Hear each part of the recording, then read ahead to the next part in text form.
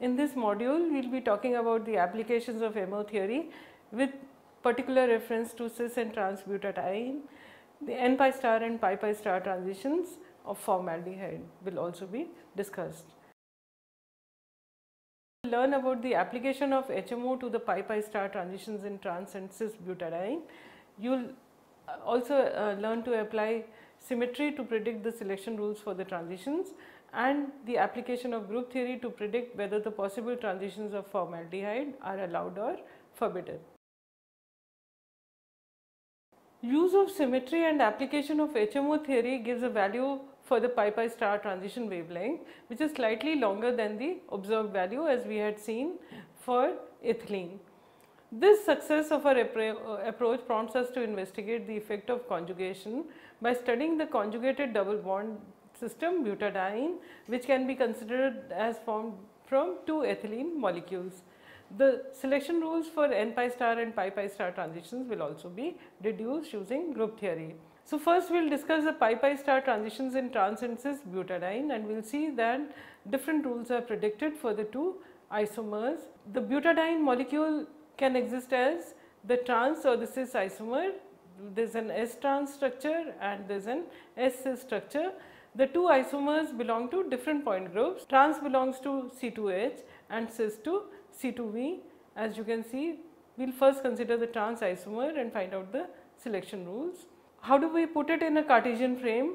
We will put the 2pz orbitals house the electrons that become part of the pi framework, because it belongs to C2H symmetry. There is a center of symmetry, there is a plane, and there is a C2 axis. The C2 axis will obviously be the Z axis. The next important axis is the one that defines the plane, so that will be the Y axis, and the 2px orbital will be perpendicular to that. The molecule is in the xy plane and the electrons are perpendicular to the plane, that means they are in the 2pz orbitals. The pi electrons will be in the 2pz orbitals.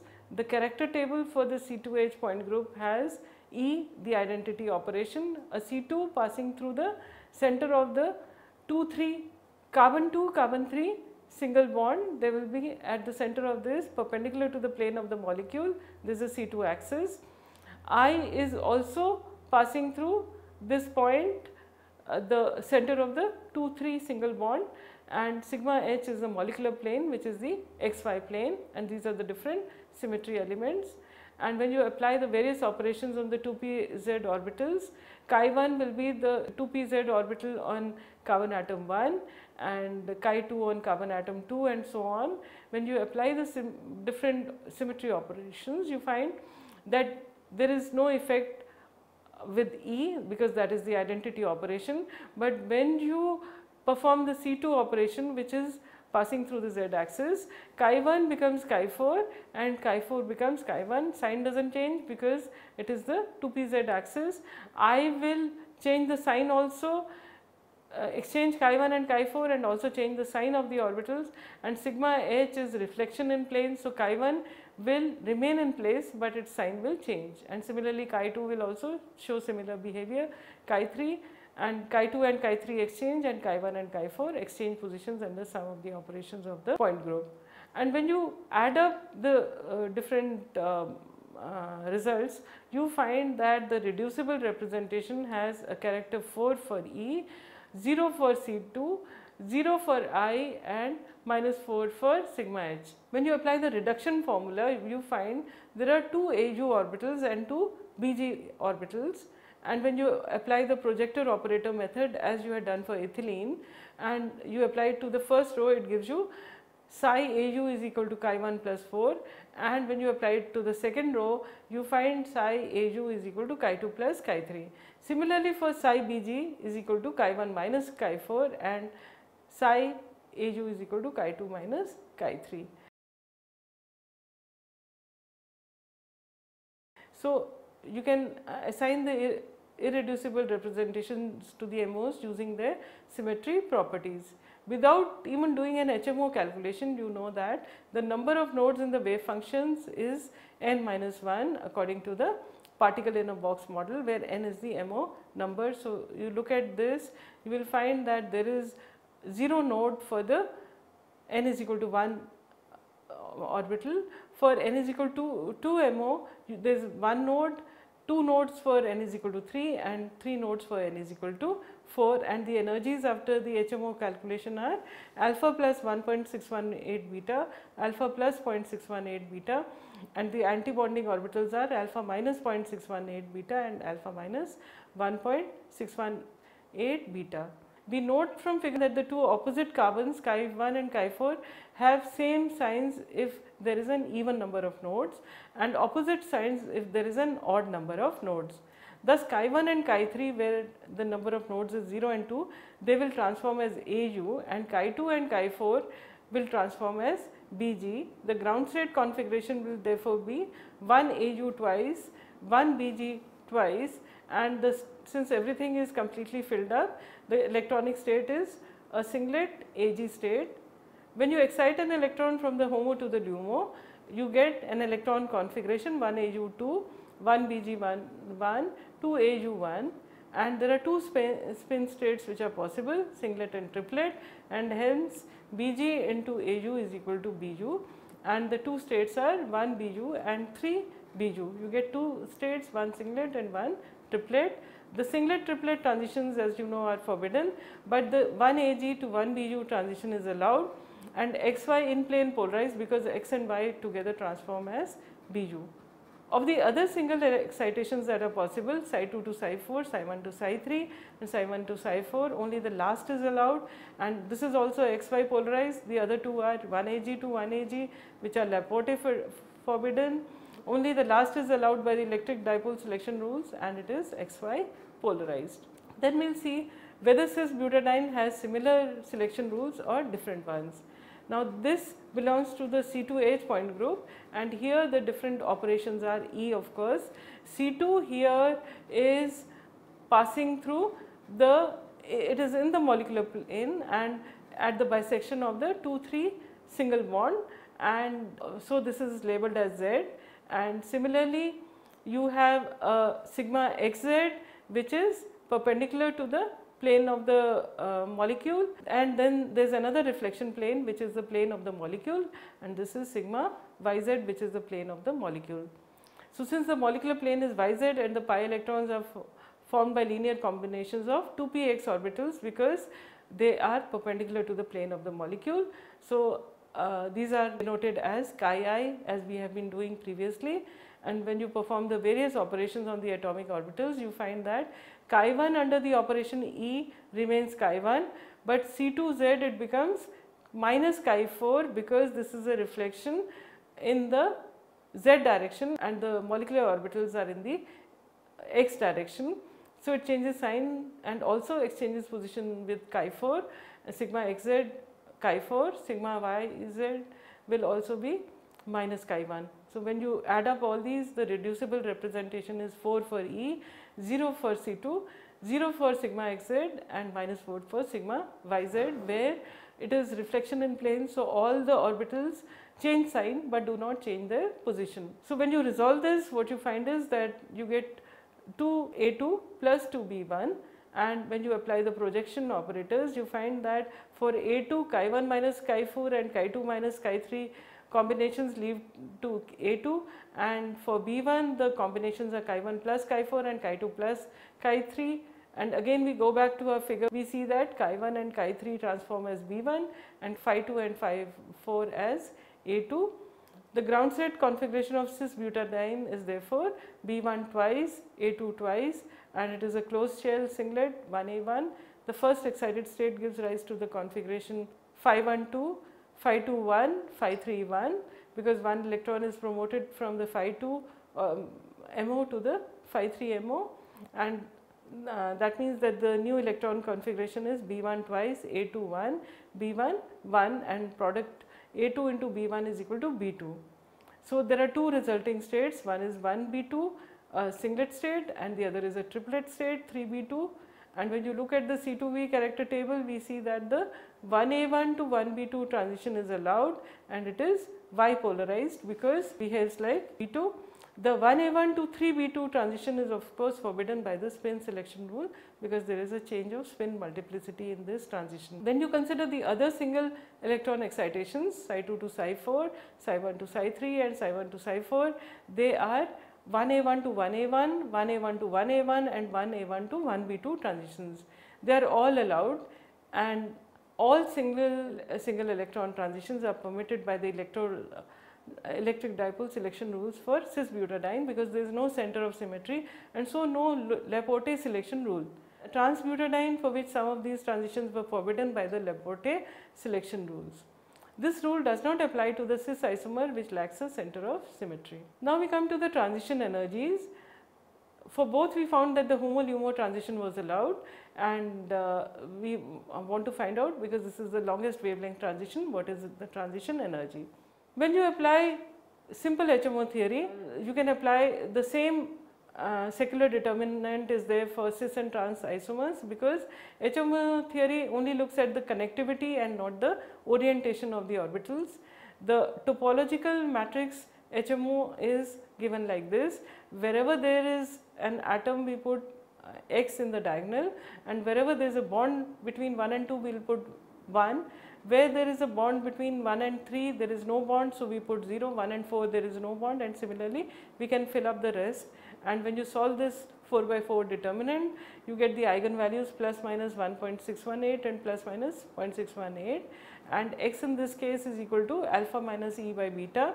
It follows that the orbital energies are given by EI is equal to alpha minus Xi beta. The HMO transition energy is thus from alpha plus 0.618 beta to alpha minus 0.618 beta. The difference is minus 1.236 beta, and again we take a value of minus 2.4 electron volts for beta, and you find that the transition wavelength is equal to lambda is equal to Hc by delta E, and this is equal to 418 nanometers. Again this does not agree very well with the experimental value, which is 217 nanometers. We can blame this discrepancy on the uncertain value of beta. Studied the pi star transitions, we now want to see whether we can predict anything about n pi star transitions, and we take the simplest molecule having non-bonding electrons, and that is formaldehyde, and we take up this molecule formaldehyde which also has non-bonding electrons on oxygen. It is like ethylene, but it has oxygen instead of one CH2 group, and see there are non-bonding electrons and how they affect the spectra. To construct the molecular orbitals, we need only consider the valence, that is the 2s and 2p orbitals on carbon and oxygen, and the 1s orbitals on the two hydrogens. The core oxygen orbitals 1s and for carbon also the 1s, they are too deep down to make any contribution to the electronic spectra. The oxygen 2s orbitals are also very low in energy, and they may also be considered as non-bonding, because they are oxygen is very electronegative, and so it has very low lying orbitals, and that is why the 2s orbital can be considered as non-bonding. All the s orbitals transform as the totally symmetric A1 representation of the point group of the molecule, that is C2V. The core therefore comprises 1s on oxygen which is 1A1, 1s on carbon which is 2A1, and 2s on oxygen which is 3A1, and we will be ignoring these core electrons, but they will only help us in counting the orbitals. The next orbital in order of energy is the carbon 2s orbital. Carbon is bonded to oxygen by a double bond, and it is singly bonded to the hydrogens. Since the molecular plane is YZ, carbon can form single bonds using orbitals in this plane. These are the 2s, 2py and 2pz orbitals, and from the C2V character table it is revealed that these transform as A1, B2 and A1 respectively. It is clear that the sigma bond with oxygen is formed by overlap of the 2pz orbitals, and the pi bond by overlap of the 2px orbitals of the two atoms. This leaves the 2s and 2py orbitals of carbon for bonding with the hydrogens. To understand the bonding with hydrogen, let us look at the behavior of the two hydrogens under the operations of the C2V point group. The two hydrogens, they exchange positions under some of the operations. For example, if I label one of the hydrogens as HA and the other one as HB, under the E operation HA remains HA, but under C2 operation it transforms to HB. There is no change in sign because it is spherically symmetrical. Similarly, under XZ it exchanges position and becomes HB, and under sigma YZ it becomes equal to HA, and similarly for HB, and that means that the reducible representation has character 2 for E, 0 for C2, 0 for sigma and 0 for sigma YZ. Now when you analyze this, you find that the two irreducible combinations are A1 plus B2, and when you find out the corresponding linear combination using projection operators, you find HA plus HB is for A1, and for B2 it is HA minus HB, and these linear combinations can then bond with carbon using the 2s and 2p orbitals of carbon respectively. To enable bond formation, the electronic configuration of carbon is now changed to 1s2, 2s1, 2px1, 2py1, 2pz1. Oxygen bonds with carbon using the 2pz orbital for forming a sigma bond, because this will be in plane, and its 2px orbital for forming a pi bond. In order to form these bonds, the electrons are arranged as 1s2, 2s2, 2px1, 2py2, 2pz1. Since there are no available electrons in the 2py orbital of carbon to bond with oxygen, the 2py2 electron pair on oxygen is non-bonding. And very nicely this is shown in this figure, that these are the bonding orbitals and this is the anti-bonding orbital. Where there is overlap, there is delocalization, that is a bonding orbital, and where there is no delocalization, you find that it is an anti-bonding orbital. And so we can arrange the orbitals as such. The lowest energy orbital is 1s oxygen, followed by 1s carbon, then 2s oxygen, then sigma 2s on hydrogen, sigma 2py on hydrogen, sigma on carbon oxygen bond, pi of carbon oxygen, then non-bonding on oxygen, then the anti-bonding pi CO orbital, and then the anti-bonding sigma CO orbital, and we put the symmetries, and as usual the lowest energy one is labeled 1A1, the next one is 2A1, 3A1, 4A1, 1B2, 5A1, 1B1, 2B2, 2B1 and 6A1. The CH sigma anti-bonding orbitals are very high in energy and we have not included in the list. Now let us see what are the possible excited states. Simplest excitation is from the highest occupied level to the unoccupied one, and this we will see corresponds to an n pi star excited states. There are a total of 16 electrons in formaldehyde which occupy the first 8 MOs, resulting in a ground state electronic configuration 1A12, 2A12, 3A12. We fill up the electrons according to the Aufbau principle until we reach 2B2 electrons, and since they are completely filled up, the non-bonding NO 2B2 MO is the HOMO and the anti-bonding pi star 2B1 MO is the LUMO. So the ground state is 1A1 and I have written X bar. The longest wavelength transition results from the promotion of an electron from the non-bonding 2B2 MO to the pi star 2B1 MO, and the excited state electronic configuration will then be, the rest is the same, 1B1 twice, 2B2 1, 2B1 1, and from this two states arise. One is 3A2 and the other one is 1A2, because B2 into B1 is equal to A2, and there are two unpaired electrons and they can give rise to either a singlet state or a triplet state. And you notice that I have written something like A bar and A capital bar. These are known as n pi star states. It is also clear from figure that the n orbital 2B2 is not a pure oxygen state. So when you actually do a calculation, a computational calculation, you see that orbitals of the same symmetry will mix. So although we are calling it a non-bonding orbital, it has some contribution from sigma 2pYH, which has the same symmetry 1B2. Also sigma star orbital 6A1 is also mainly sigma star C 2SH, and these are the various orbitals that we have obtained using a computational calculation, and you can see that what you predict and what you actually observe is slightly different, and these are the energy levels of formaldehyde, and we have shown in particular the n pi star transition. And what is the non-bonding orbital? It is not entirely oxygen, you can see, and the pi star orbital also what kind of anti-bonding orbital it is, you can see. The yellow and blue colors, you can consider one of them as the positive lobe and the other color as the negative lobe. The n-pi star transition is however forbidden by the electric dipole selection rules, since no component of the dipole moment transforms as A2, because when you take the product, the excited state is A2 and the ground state was A1. No component of the dipole moment transforms as A2. Therefore, it is not an allowed transition, but again you do observe it, and this is at around 285 nanometers for formaldehyde. Now we consider another excitation, and that is from the pi level to the pi star level, and this is called the pi star excited state. And this is the other important transition, and here promotion of an electron from the bonding pi state to the anti-bonding pi star state takes place, and it results in the electronic configuration. Everything else remains the same, 1b1 1, 2b2 1, 2b1 1. The resulting states are 3a1 and 1a1, and these are known as pi star excited states. The transition is allowed by the electric dipole selection rules, and it is Z polarized, since Z transforms as A1. Hence it is very intense, and it is much more intense than the forbidden n-pi star transition, and it involves higher energy because n states are higher in energy as compared to pi states. So the n-pi star transition has a shorter transition energy as compared to pi star, and so the pi star transition occurs at shorter wavelength at around 187 nanometers.